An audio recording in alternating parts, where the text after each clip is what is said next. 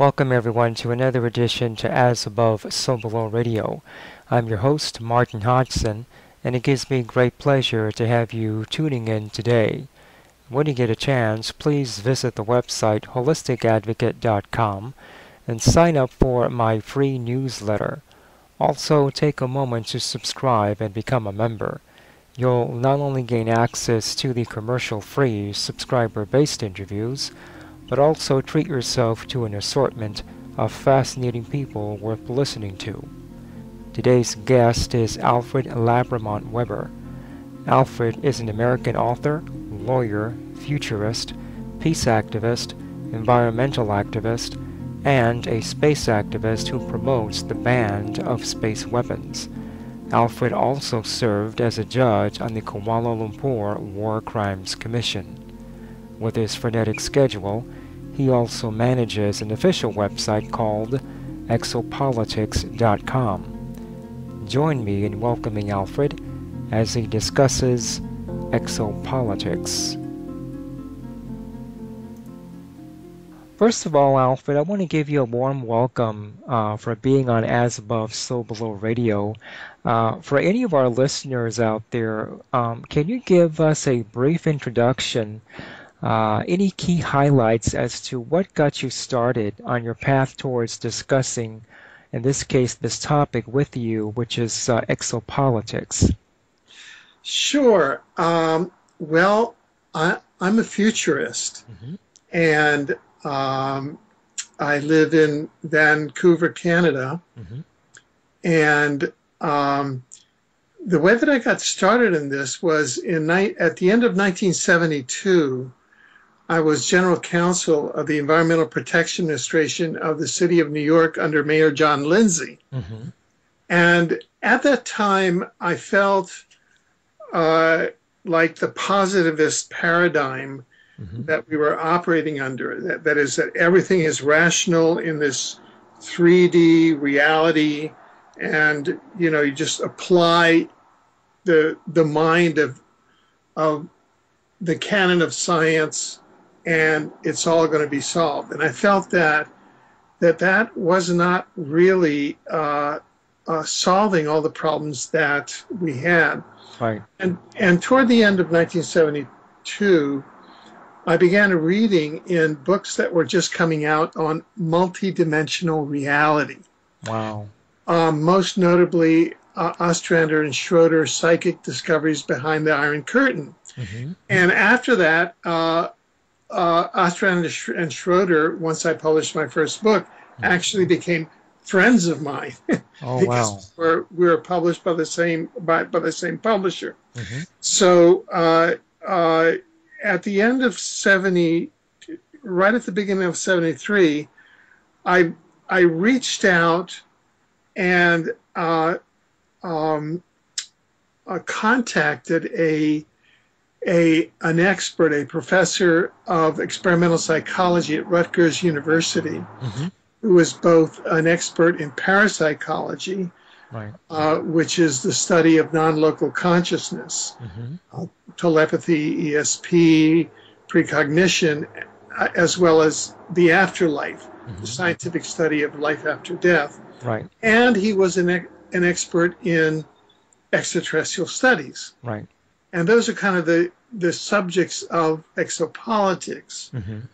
Concurrently, in my governmental work, John Lindsay, the mayor of New York, felt that he wanted to run for president of the United States. And I really was not called to go down that route. So I decided to leave my government job and to go full-time into multi-dimensional reality and working in that field, and I've never looked back since. And it's been 40 years since 73. We're now in 2013. I can't believe it, but it's 40 years. Wow, that's amazing. Now, you believe that we live on a planet that's been quarantined, at least that's my understanding, that in effect we've been purposely isolated because of our lack of spiritual development, right? But you also claim that we're in that pivotal stage where, all that's going on here frenetic life and so forth is going to change soon. Can you go into that? I'm just curious. I mean, we have, I'm going to name these. I mean, we have the chemtrails, Fukushima, a possible World War III scenario in the Middle East. Um, but it's my understanding that we're also in the process of ascending as a planet, as a race. So I think that there is a faction that wants to suppress our hopes for a better life. And then there's another faction that says, no, wait a minute, we determine our fate and our reality. And what's out there, at least for the masses and the planet, is much, much more better. What's your perspective on that? Well, I think that I like to go back to basics, to the multiverse that we inhabit. Right. And in my next book, which is coming out at the beginning of 2014, is called Dimensions: The Ecology of the Multiverse. Right. And if so that we are in, to make a long story short, what science teaches us now, and these are the experimental results of a U.S. secret time travel program in the 1968 to 73 period run by DARPA called Project Pegasus. Right. And that is that we're in a time-space hologram. And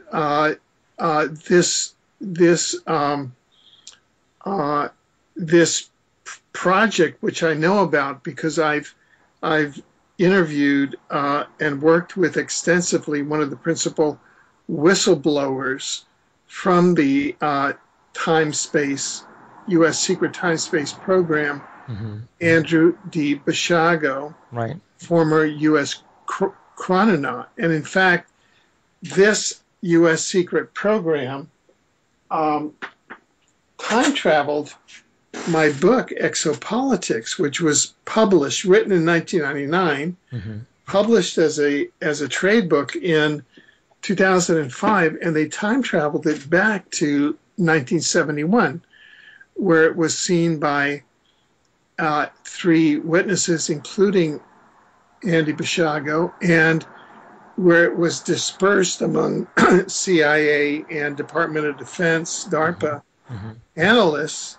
And at that time, as I mentioned, I was general counsel of the EPA, right, and I was called into a meeting with about 50 DARPA and CIA analysts who had seen my book that I would write in 1999 that would be published in 2005. And there I was in 1971 because they wanted to look me over. And I call that time travel surveillance. Now, so I've actually experienced this time travel surveillance. I haven't time traveled, but something that I created did, and time travel, and that's this book. And in terms of time science, we know that the time-space hologram in which we live is composed of multiple timelines. Right. And these timelines can vary in their quality. They can be more or less beneficent, say. Let's say if you look at put your hands out and you have your kind of 10 fingers, timelines are like lanes on a superhighway. Right.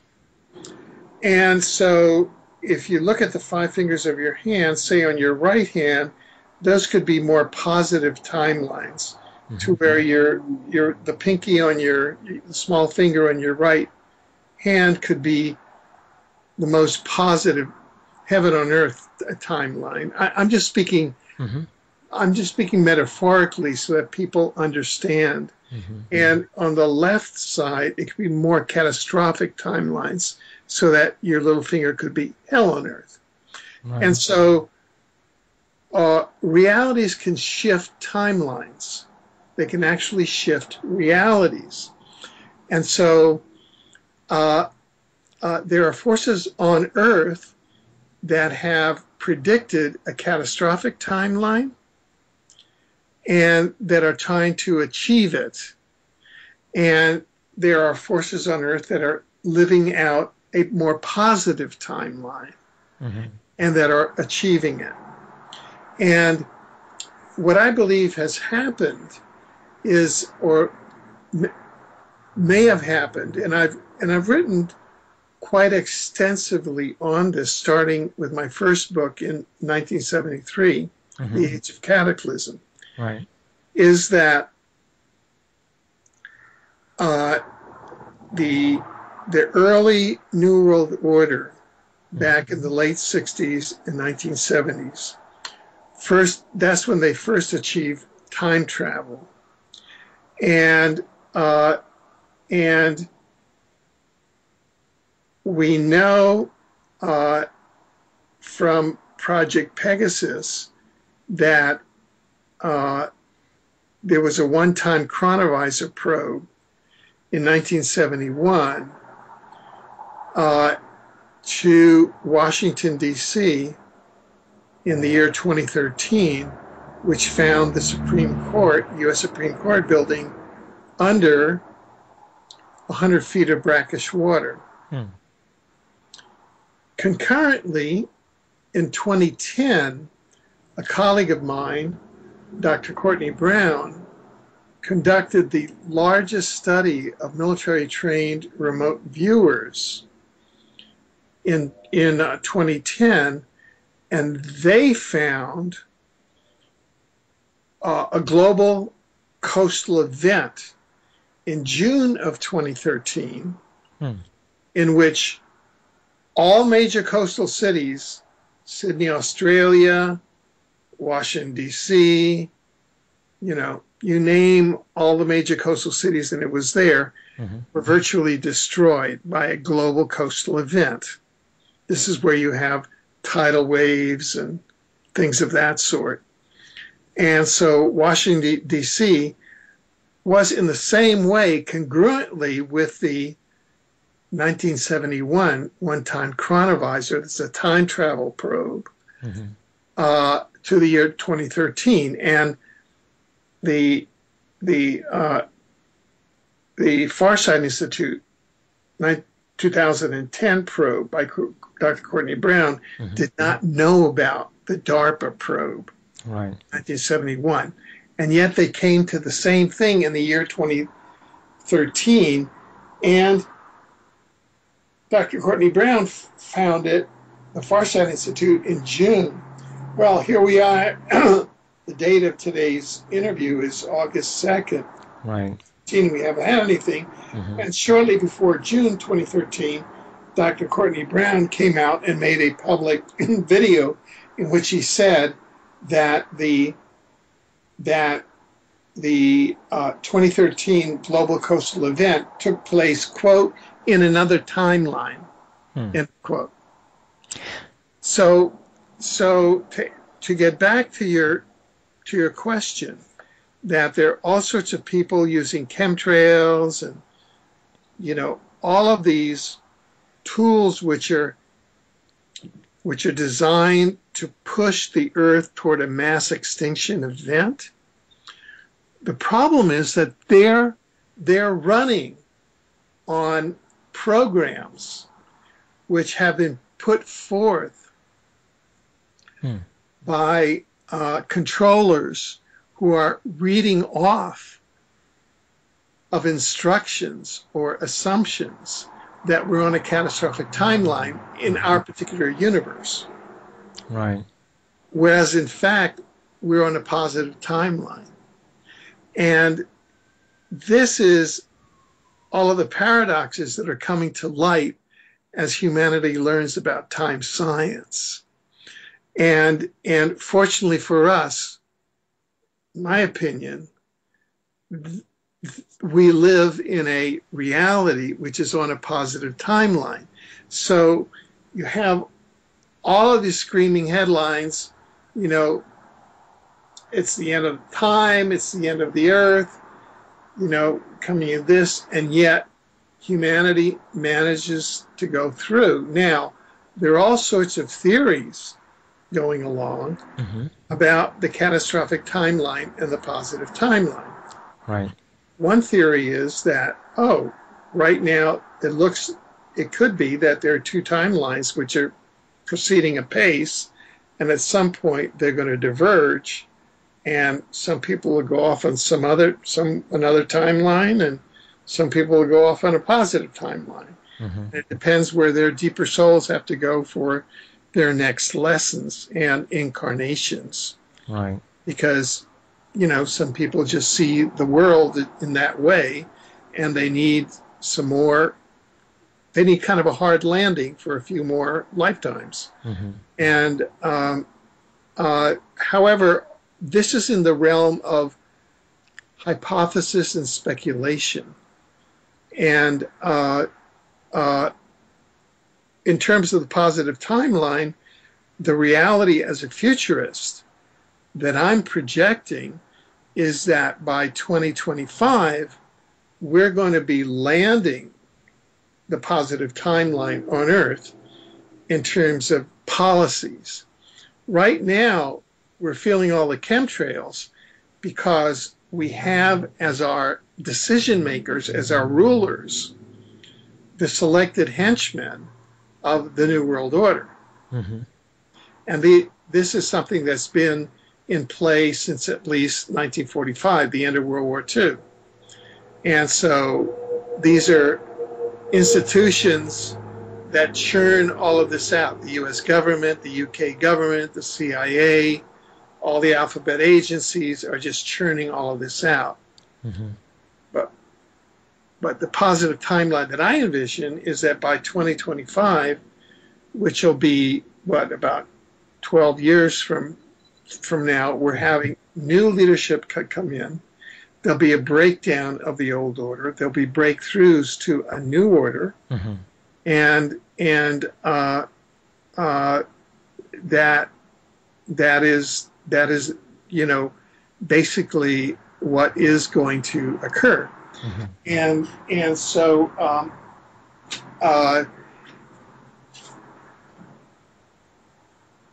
the major leap that I have done as a futurist is to develop a series of policies that will help us to move along that positive timeline, and will help us as a society anchor and ground a positive timeline, so that when we do arrive at 2025, we'll be on that, and we will have moved all of those instabilities and system busters, you know, all of those chemtrails and ecocidal policies out of the way.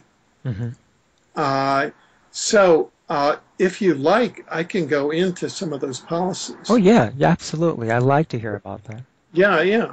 So let me just kind of bring them up now. Sure. And it'll take me just a moment because I'll bring this up.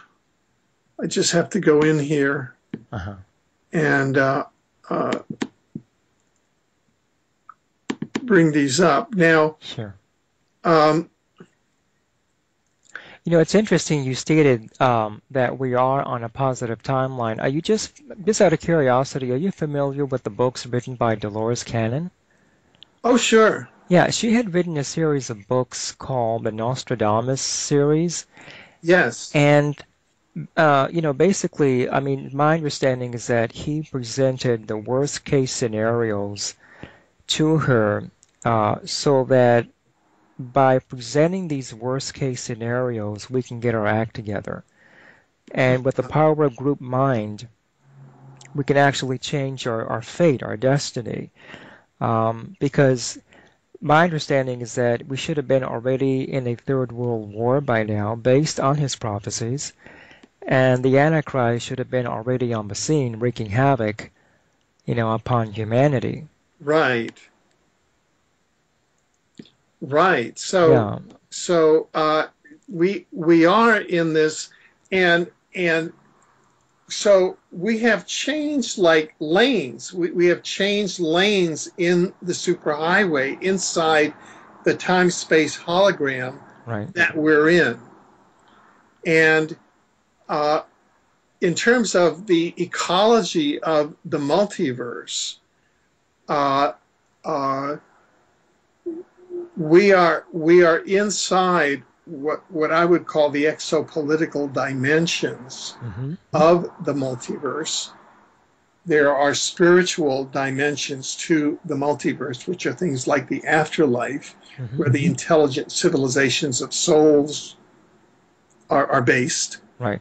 along with spiritual beings, along with what we call source or God. Mm-hmm. And then the souls migrate into or teleport into this dimension. Mm-hmm. Say if you have a series of souls that want to incarnate into as earthling humans on this earthly dimension. Mm-hmm. And I'm describing all of this not from a belief system, but from parapsychological research. Right. Afterlife research. But so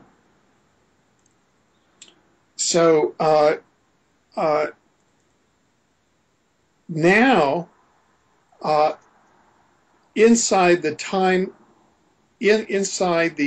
time-space hologram, the rules of time science apply. Right. And so what we realize is that certain conditions have made it such, and there's a whole continuity of forces, Mm-hmm. including our desire to manifest a positive timeline, but it's built into the structure of the multiverse. Right. I mean, into our universe. And one estimate of the number of universes in our multiverse, this is right at the edge of science. We're just beginning to Mm-hmm. know the number of universes in our multiverse. And one estimate is 10 to the 10th to the 10th to the 7th. That's a humongous number of Yes. universes in our multiverse. And these are just the estimates that the scientists are, now beginning to work with the multiverse. Mm-hmm. And what we're doing, what my book is bringing forth, the ecology of the multiverse, is what we define as the true multiverse, because the scientists who are working with superstring theory are saying, oh, the multiverse is just defined as the total number of physical universes. But our definition, which we show through empirical science, that demonstrates the existence and nature of the afterlife, the existence and nature of the intelligent civilization of souls, of spiritual beings, and the existence and nature of source or God, Mm-hmm. is that the true multiverse includes not only the physical universes, but the spiritual dimensions, and the totality of that is the multiverse. Right.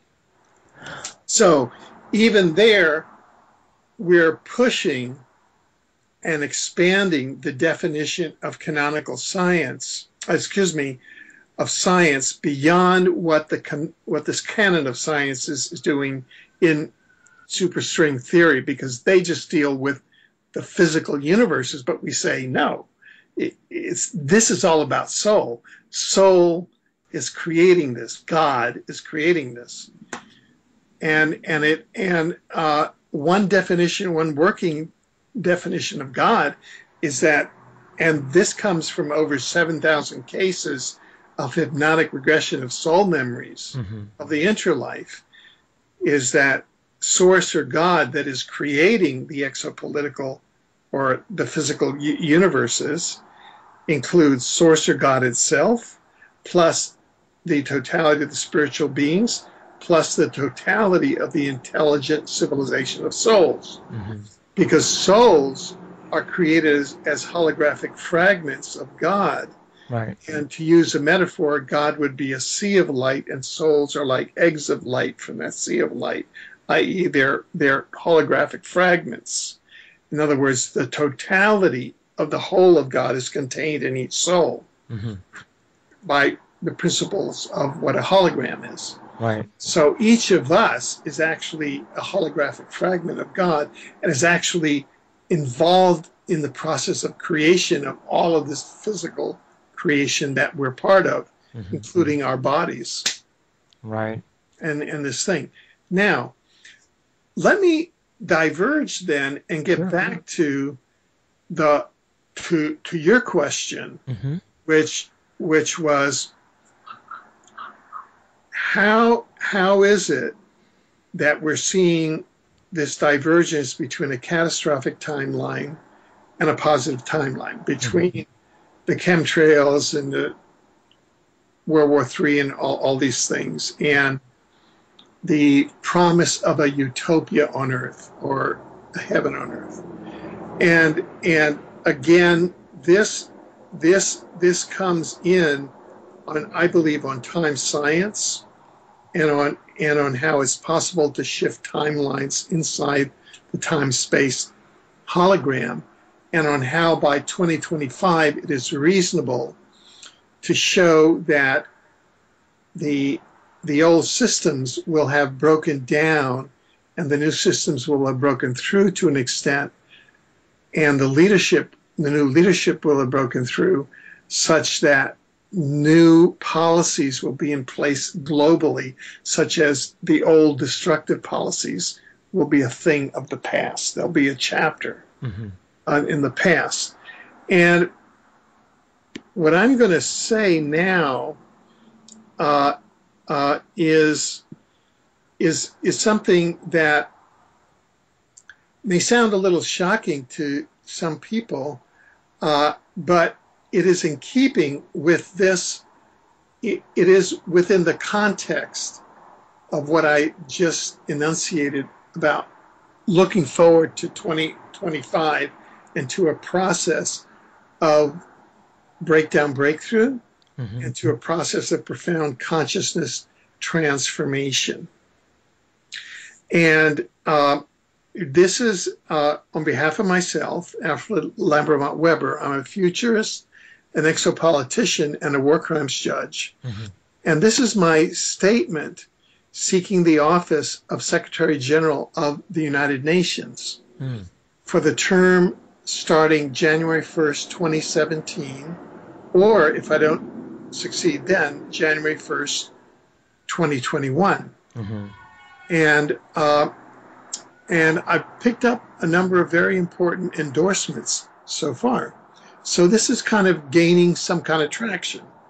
And what I'd like to do is just make a short statement and then list the policies which people then will see how this is how collectively we can build a positive timeline, a positive future.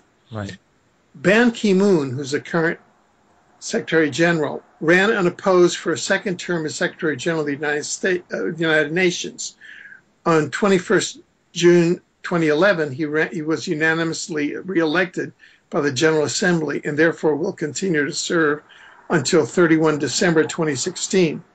I'm putting myself forth as a candidate for Secretary General of the United Nations for the term starting January 1st, 2017. My name to be supported and put forth by citizens of the world. If I do not succeed in gaining the office of Secretary General starting January 1st, 2017, I will seek to be nominated Secretary General for the term starting January 1st, 2021. Under Chapter 15, Article 97 of the United Nations, quote, the Secretary General shall be appointed by the General Assembly upon the recommendation of the Security Council. Now, So, uh, and to interject a reality check of what I'm trying to do in this, quote, campaign to be Secretary General of the UN, either for the term of January 1st, 2017 or January 1st, 2021. First of all, the nomination of a Secretary General requires the approval of the Security Council, where the USA, Russia, China, the UK, and France can veto it. I mean, any one of those countries can veto any nomination, and you need the vote of a majority of the General Assembly. So under present conditions, to think that I, Alfred Webre, a futurist living in Vancouver, Canada, would be nominated as Secretary General is absurd. I mean, if I went up there now, it's just totally absurd. So I'm undertaking this initiative for multi-level reasons. Right. One of which is to use this as a public platform to showcase the policies that humanity could have to create a positive future at a planetary level. And these are some of the key elements of the policies that I would work to implement in parallel as Secretary General. Number one, extraterrestrial disclosure. Right. Number two, a ban on environmental war, on mind control, on surveillance technologies, such as HARP, chemtrails, electronic and quantum access technologies used as weapons. Number three, a ban on war as a dispute resolution method, a ban on production of, sale of, war arms systems, nuclear weapons, and a ban on armed forces, a ban on weapons in space. Number four, quantum access, time travel and teleportation. The implementation of teleportation as a global transportation system, replacing fossil fuel vehicles, trains, buses, trucks, and autos, and replacing the land use, the massive land use, especially in the inner cities, of highways, freeways, and railways. Number five, public and private debt forgiveness. Number six, money, the introduction of money as a public utility for creative invention and investment. In other words, it's a public utility in the same way that water and electricity is. Right. Number seven, the banning of private central banks and private banks altogether, private commercial banks. Number eight, a guaranteed annual income for every person on the planet from birth. You have a guaranteed annual income. Number nine, guaranteed advanced health care and life extension for every person on the planet. Number 10, direct virtual democracy at global, national, and local levels.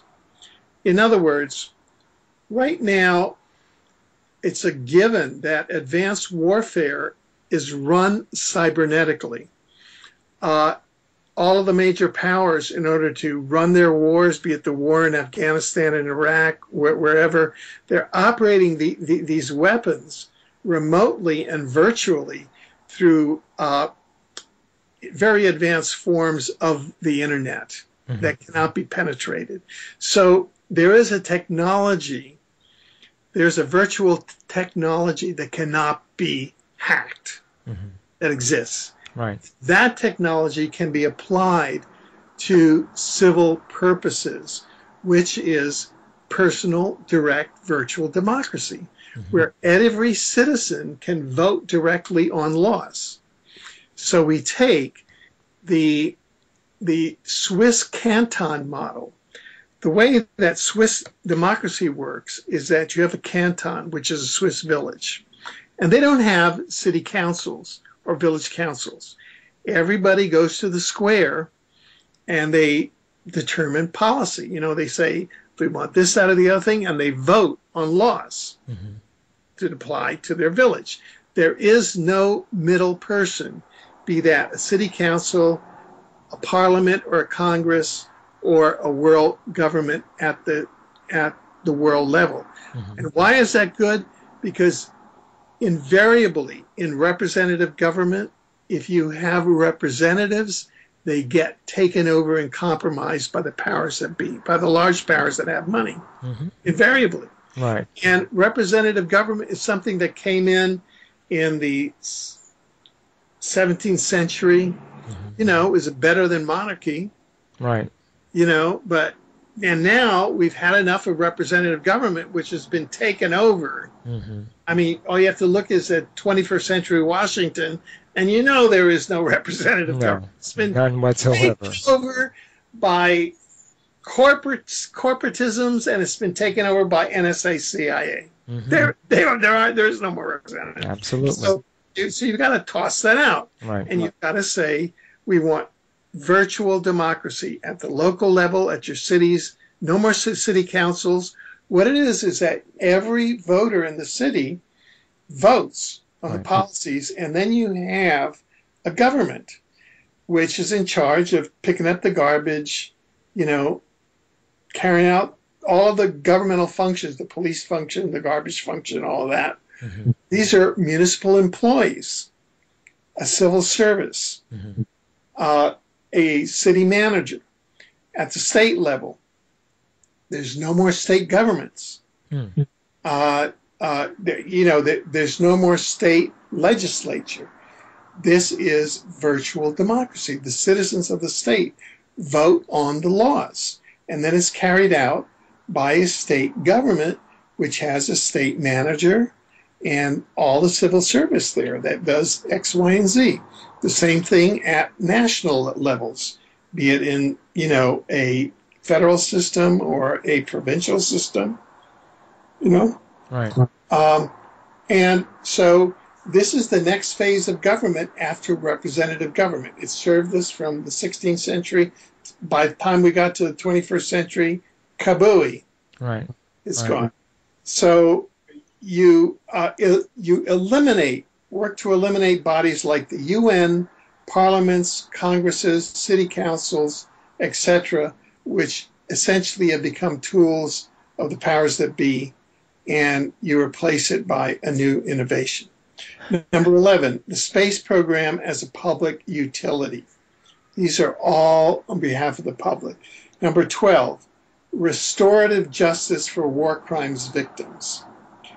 The entire human race has become war crimes victims, but more so others than not.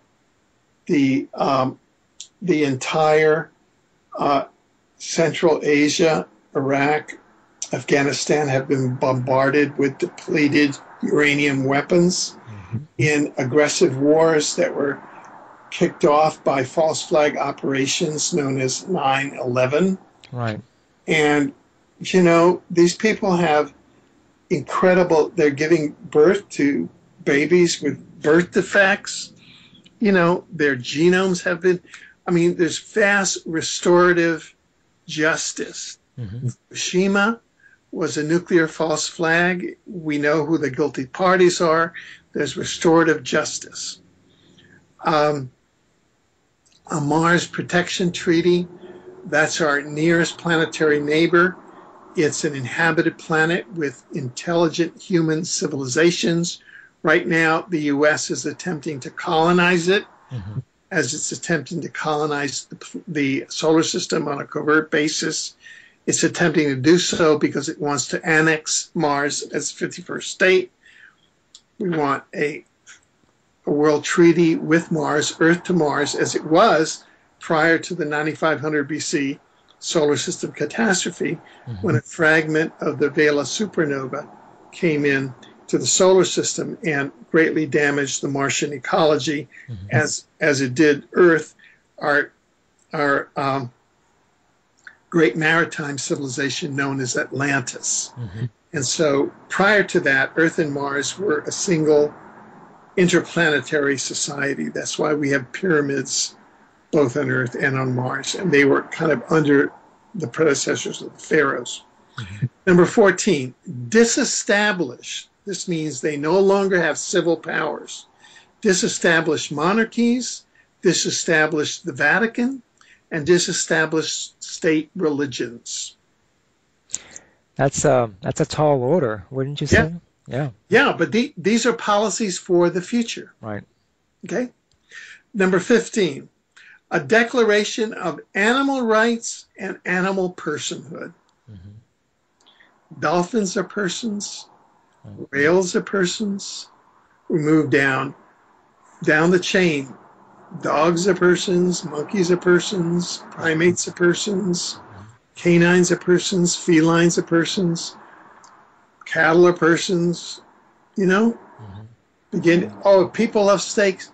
Well, start getting into, people have gone onto spaceships and they have incredible meals on there that are created out of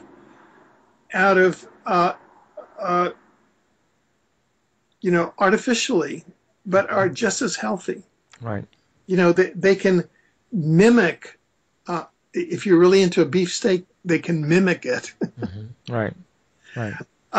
Number 16, ethical standards. Begin an ethical standard for gender. I mean, women are still under attack on this planet. Women are still being raped as a weapon of war. Right. The violence against women in our society, in every country, is enormous, and it's hidden. Right. Women are in fear of their lives. Ageism, elder abuse, child sexual abuse, sexual orientation. We've just beginning to go through all the gay, lesbian, bi, all of that, and the whole issue of sexual orientation, gender orientation, religious and spiritual beliefs. Where people are persecuted, for their beliefs. And that, right now there are religious wars going on, which the powers that be, in the U.S., it can be shown in any 9/11 investigation that the alphabet agencies and the banks were behind 9/11 in order to engender an Islamic Christian battle of civilizations and of belief systems, Islam versus Christianity versus Judaism. Why? Because they profit off of wars. That's an ethical standard. Race. We're still operating where race, it's known genetically.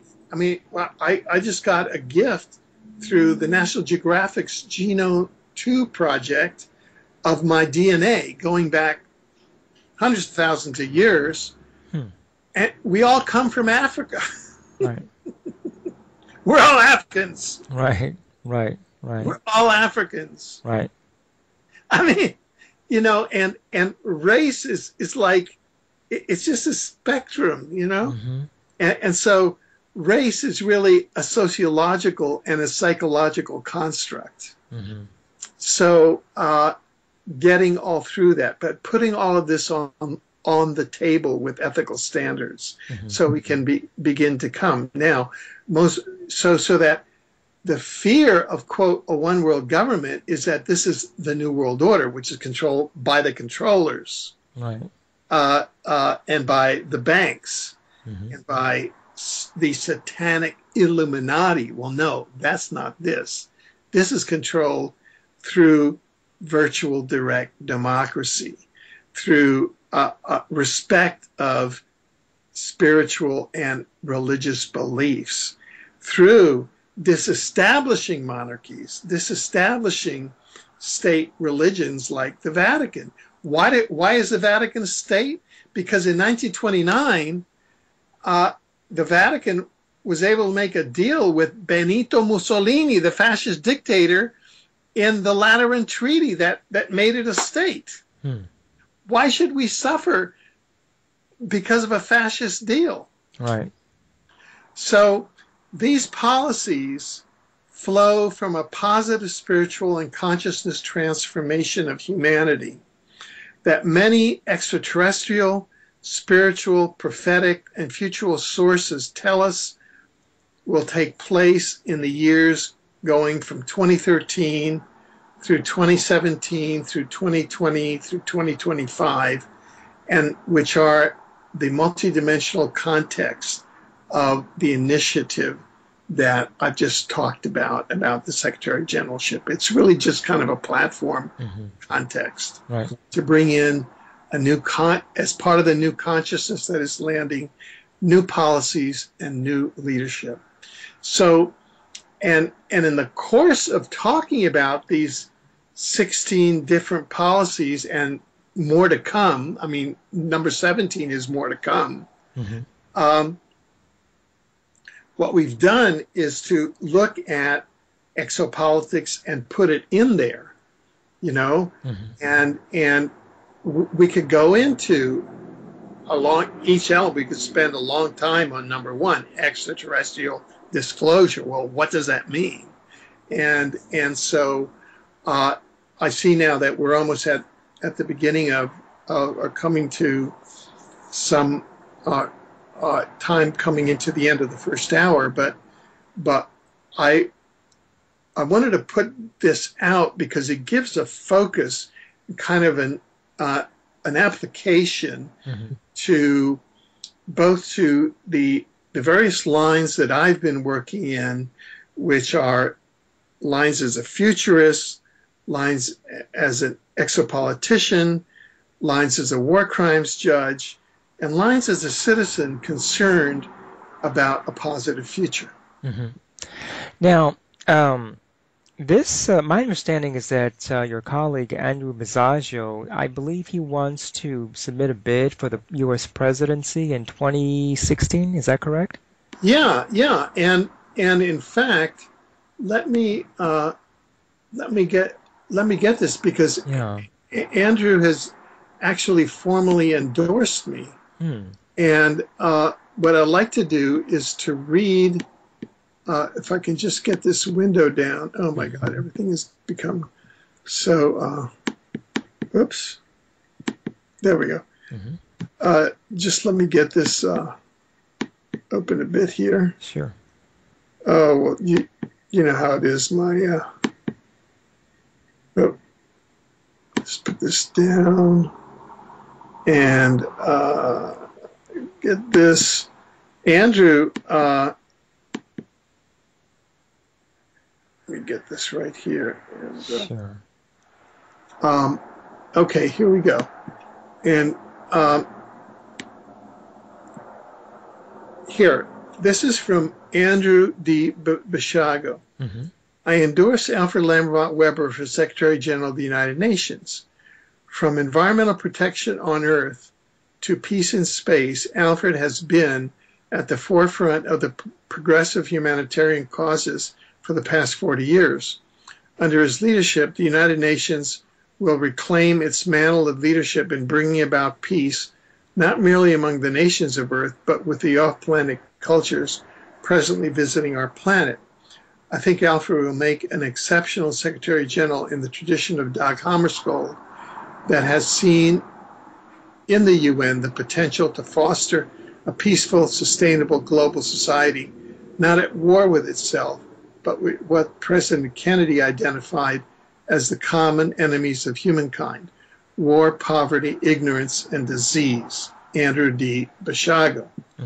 Now, what Andy and I noted was that if you look at the terms of the forthcoming Secretary Generals and the U.S. President, they're virtually coterminous. The next U.S. President will take office on January 20th, 2017, and the next Secretary General will take office on January 1st, 2017. And in the term after that, the next president will take office of the U.S. January 20th, 2021, and the next Secretary General will take office January 1st, 2021. So after his endorsement, I said, I look forward to working with you so that we can coordinate on mutually agreed progressive policies to further the positive goals and aims for humankind. So this is a conscious effort with Andy as what I believe to be what I call an epochal whistleblower. Right. He was a childhood participant and a major revelator of the U.S. secret time-space program. That the U.S. has had time travel and teleportation for 40 years. Right.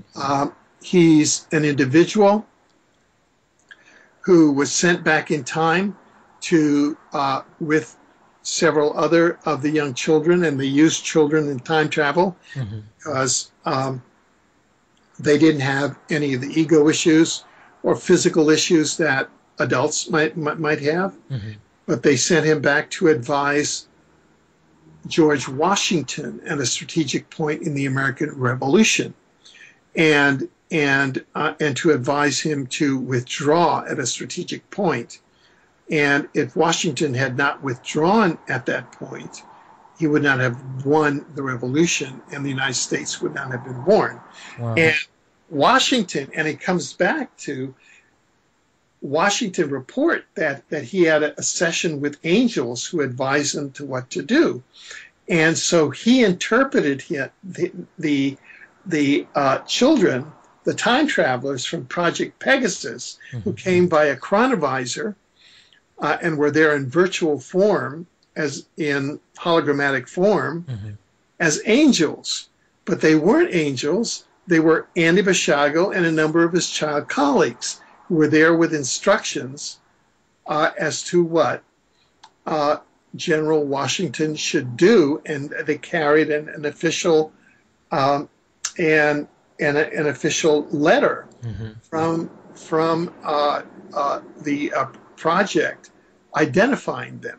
Interesting. And so that is how Andrew Bashago had a direct hand in saving and in founding the United States through time travel.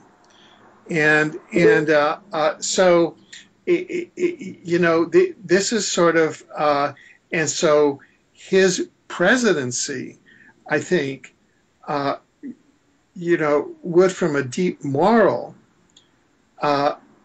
point of view, as well as, this cycle, having helped George Washington found the nation, then at a crucial time when the United States is on the verge of having its constitutional democracy destroyed because its constitutional apparatus has been captured by what we call the CIA presidency and the CIA time travel captured presidency. And that's where, starting in 1971, and Andrew D. Bashago was the person who did this whistleblowing, he was able to say and to show that the CIA had used time travel technology to pre-identify future U.S. presidents, including George Bush Sr., Bill Clinton, George Bush Jr., and Barack Obama. And not only did they do that, but they pre-notified them, and they pre-briefed them 20 to 30 years in advance.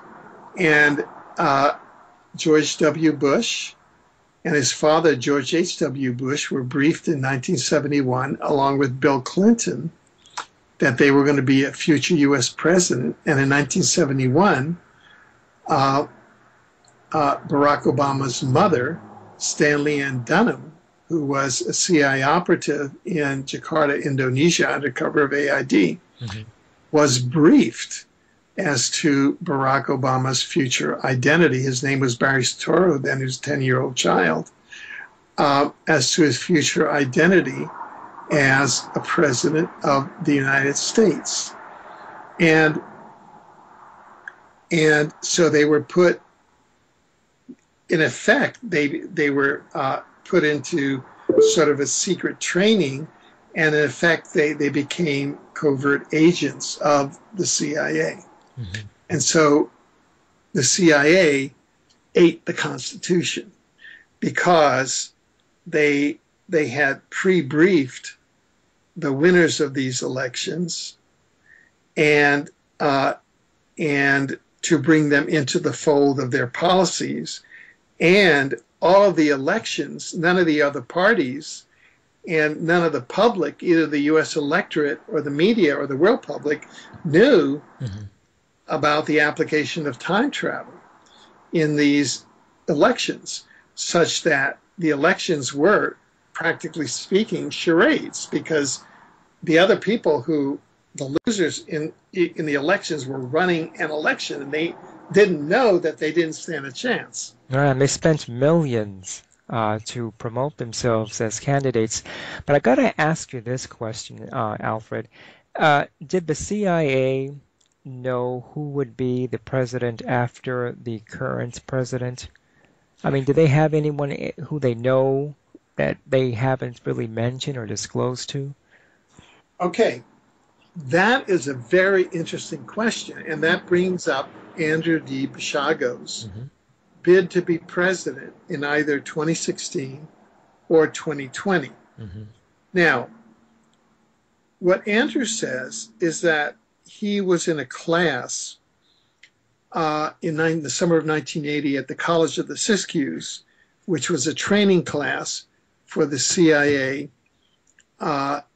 secret jump room program. And a number of other people were in that, two of whom verify that. One is William Brett Stillings, and the other is Bernard Mendez. And a couple of other people were in that class.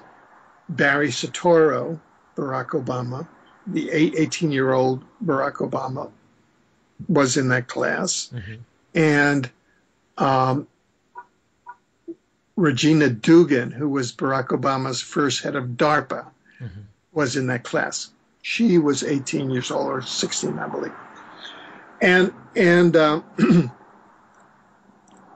during that class, Stanley Ann Dunham, Barry Soetoro's mother, announced that her son, Barry Soetoro, Barack Obama, was going to be the first Black president of the United States, that her son was a future U.S. president. Okay? And in the middle of a class, Andrew D. Basiago's father was there, along with William Brett Stillings' father. And Andrew D. Basiago's father, Raymond F. Basiago, had been part of the time-space secret time travel teleportation program since Project Pegasus, and had been kind of the control or handler of his son Andrew, and close companion. Right. And he turned to his son and said, "How does it feel to be in this room with two future U.S. presidents?" Meaning Barack Obama and Andrew D. Basiago. Oh, okay. So his father may have been leaking classified information to him. that he is a future U.S. president either in 2016 or 2020 or in the future. Now, this has to be qualified because we don't know totally what the father meant, number one. Number two, timelines change. Number three, that is, timelines change, and it may be a different timeline that manifests. Right. Okay. But Andrew had other indications from a CIA agent who was also one of his contacts there, named Courtney Hunt, Courtney M. Hunt, in the CIA time travel program, who indicated that Andrew might be a future U.S. president. Okay. So there is some degree of possibility or probability there. But Andrew's going forward on a series of policies to really transform the U.S. and to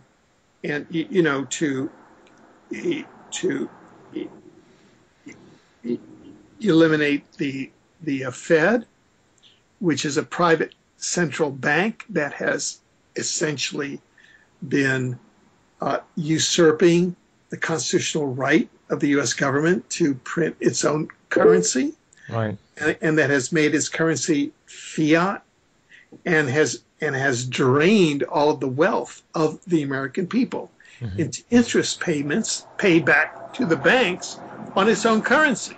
Right. Right. And number two, and then to make teleportation a public transportation system, because teleportation uses a fraction of the energy budget that the current fossil fuel petroleum transportation system uses with planes, trucks, buses, railroads, and cars, and none of the land use budget in terms of roads, streets, highways, tracks, railroads, and all of that. And then getting rid of the police state and, getting back into all of the positive constitutional policies. Now, what I find really interesting just over the last couple of months or so is that Bill Clinton was pre-informed about his destiny as a future U.S. president in the early 1970s as part of Project Pegasus. They sat him down and they briefed him, right? Right. And Bill Clinton is married to Hillary Clinton. And Hillary Clinton they're promoting her as the future U.S. president. That's what it seems like, because in my perspective, it's she's being groomed for the role. Yeah. Yeah. And so there was a photograph of Barack Obama and Hillary Clinton having lunch outside at the White House a couple of days ago that to me seemed like they were projecting, maybe this is my overlay onto it, that it was like they were both people who had both been pre-informed about time travel, about they were going to be future presidents. Right. Or was it Hillary, knowing that her husband was pre-informed by time travel, and so she's bluffing? Oh, okay. Okay. Right. And so you have the mainstream media now is promoting Hillary as the last great hope of the New World Order. Right. And they're kind of setting her up as though she has been the anointed one by via time travel. But she, to our knowledge, Andrew DiBasciago, to my knowledge, did not sit in on any briefings of Hillary Clinton. Right. And if Hillary Clinton were to be a president in 2016, she would have been briefed. Right. And she would have been briefed in 1971 because she was married to Bill Clinton at that time. Okay, and she wasn't briefed. Right. To our knowledge. So maybe she was briefed secretly. I don't know. So I'm just raising all of the circumstances. Now, it may be that the transformational presidency doesn't come to until the 2020 election, not in the 2016 election. Or maybe it comes in 2016. But I know that from my perspective, moving forth on the Secretary General office, which is at the global level, at the world level, at the planetary level, we're both looking for that transformational moment where things aren't as they were. It's a new world, right? Right. And so there's, we're just moving. And so that could be 2016, because people can go to exopolitics.com and they can see there an interview with Mary Rodwell that we did recently. Fascinating interview, by the way. Oh, thank you. Oh, yes. Yeah, and Mary, who is an expert, she lives in Australia, for those who may not know, and she is an expert who works with crystal children, with indigos and others who are in contact with extraterrestrials. And these are people who are taken aboard craft every night or from time to time.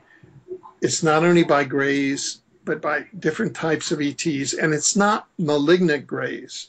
It's grays who work with them in terms of consciousness transformation. And they can go there every night. And these are crystal kids. And what the extraterrestrials say is that there's a great shift that is coming. And she says, I said, well, when? And she said, well, they keep on hearing the year 2017. Now, we all know that, putting up 2012, now it's 2017, i.e., this time is not rigid. Right. It's a function of consciousness, and transformation is a function of consciousness. So that if there's more resistance, then it may go beyond 2017. So there's biblical prophecy. We did another interview with a master hermeneuticist, that is a person who interprets biblical prophecy from a science point of view. His name is Peter Kling. Right. And what he looked at was a 3.5-year period starting from March 21st, 2013, which is, from his perspective, hermeneutics set out in the biblical prophecies. And that's a countdown that is happening from 2013 down through 2016, and then by 2017 we're going to have a transformation, but that there'll be an attempted rollout of the New World Order over the next 3.5 years, and coming this is the age of Antichrist, and so you can have people who buy into that consciousness become Antichrist. Right. And then you could have a major figure who kind of channels that energy. There are all kind of rumors out there. There's one story that was published that there's the king of the Anunnaki who was in Africa last month, and that's why there was a secret meeting of the 3 U.S. presidents. Obama, Clinton, and Bush all went to Africa last month, which is true. Wow. They had a secret meeting with the Anunnaki king. You know, these are rumors. Right. And that it's the Anunnaki king who is the Antichrist. So, you know, we've had no way of verifying that, except that we can verify that that meeting took place. Mm-hmm. Now, why all of a sudden you had a secret meeting of U.S. presidents in Africa is unknowable. Mm-hmm. My instinct was that it had something to do with the implementation of the New World Order. Yeah, for 3 U.S. presidents to attend Africa, that's out of the ordinary, I would Yeah, say. yeah. You know. But Alfred, you know, we're approaching the end of the first hour here, so you know we have lots to talk about in the second hour. Would you care to remind our listeners on how they can reach you? Your website is exopolitics.com, is that correct? Yes, yes. And yeah, so that's like a news portal Mm-hmm. in our area, and people can go there. There's a link at the top. If you'd like to email me, just click on that link. And of course, you can reach me on social media, Twitter. You can go to Facebook. We have a Facebook profile. We have a very active group there, and an interactive group Mm-hmm. called Alfred Weber. Mm-hmm. And you can join the group. And in that group, we discuss a lot of the issues that you and I have been talking about for this past hour. Mm-hmm. Great.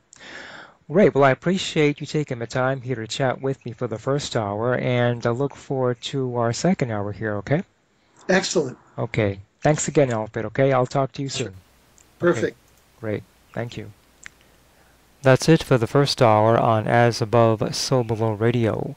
Tune in for the second hour by subscribing to holisticadvocate.com, where Alfred will further impart his insights on the clarification on the function of galactic governance, that our ascension is not an exact science, but more dependent on our consciousness, the breakdown of the old order and resulting earth changes, and the exopolitical battle occurring on the planet.